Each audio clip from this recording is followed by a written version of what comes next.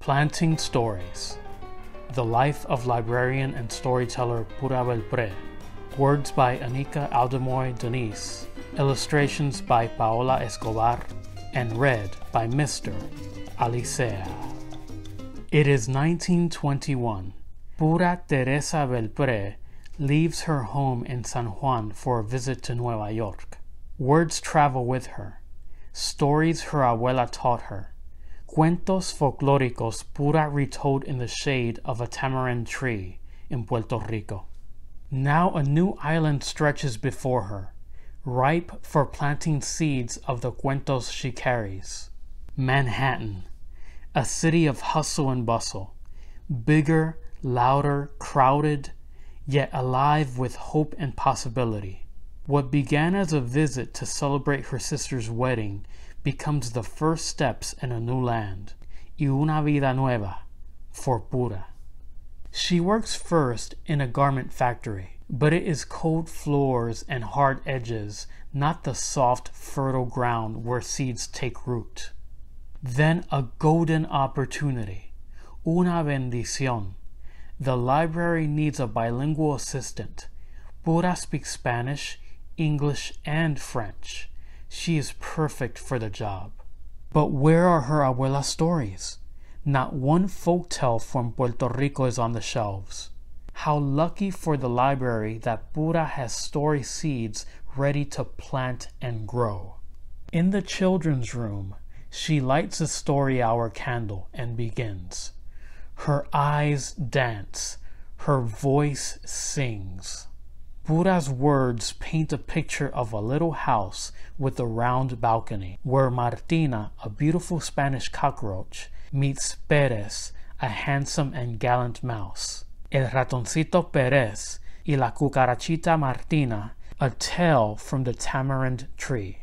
When Pura's story is done, each child makes a wish on the candle, and, with a wisp of air, whoosh! La vela is blown out. Now Pura has a wish too, to plant her story seeds throughout the land. Pura learns to make puppets. She snips and sews their clothes, paints their delicate faces. Families come to hear folktales in Inglés y Español, to watch Pura's puppets dance across the stage of her stories. But the library needs libros for its shelves. How can more children read Pérez y Martina and other cuentos de Puerto Rico? Pura puts her story in an envelope and mails it to Frederick Warren, a publisher.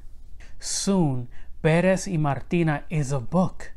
Now a published author, puppeteer, and storyteller, Pura travels from branch to branch, classroom to classroom, to churches and community centers, planting her story seeds in the hearts and minds of children new to this island, who wish to remember la lengua y los colores of home.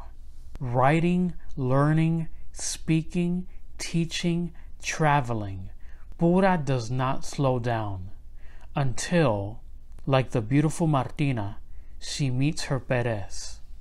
On a December day in New York, Pura marries the musician Clarence Cameron White. Un año away from the library, she decides. 1 year to start a new life as a wife. But a year stretches on.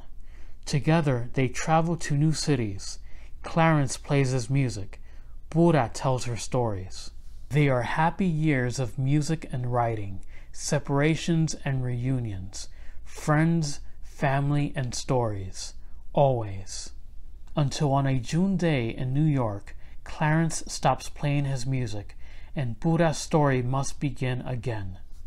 It is 1961. Pura returns to the library.